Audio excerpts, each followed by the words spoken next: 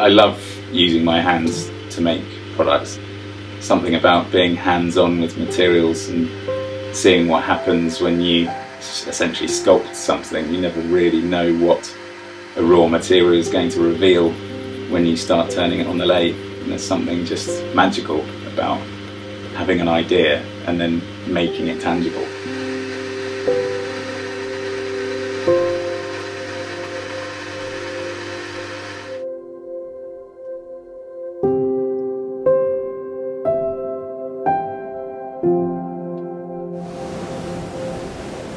Gemma, my wife, inspired the first pen. She's a professional calligrapher. She was using a mass-produced pen that wasn't really befitting of her beautiful work. So I decided to make her one from scratch using her dad's Myford engineering lathe. And I wanted to make a pen that was more of its time. There's so many calligraphers now that are pushing the boundaries of the art form. And so I wanted to make a pen for them that is befitting of their beautiful and interesting work.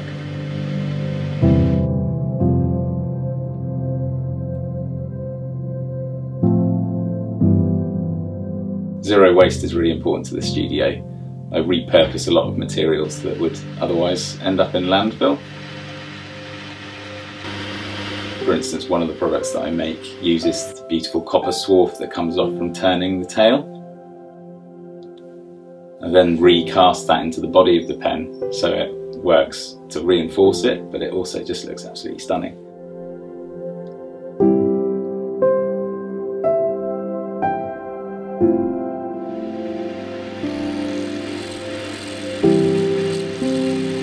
The durability and the longevity of my products is probably the foundation of what I do. So to make pens or any product that lasts a lifetime or even outlives their owner is probably the biggest compliment I could have as a studio.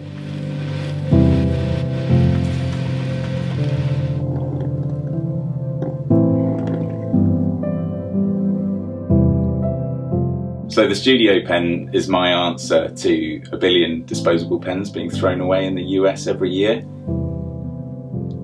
I wanted to make a pen that would do multiple jobs really well, but would also last a lifetime.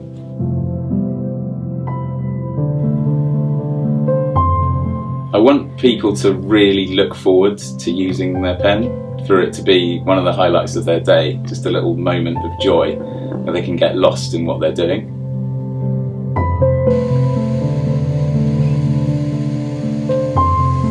I definitely have a relationship with each pen. Every one is different, it has its own story, and they take a lot of time to make. So I feel like I can remember every single pen that I've ever made.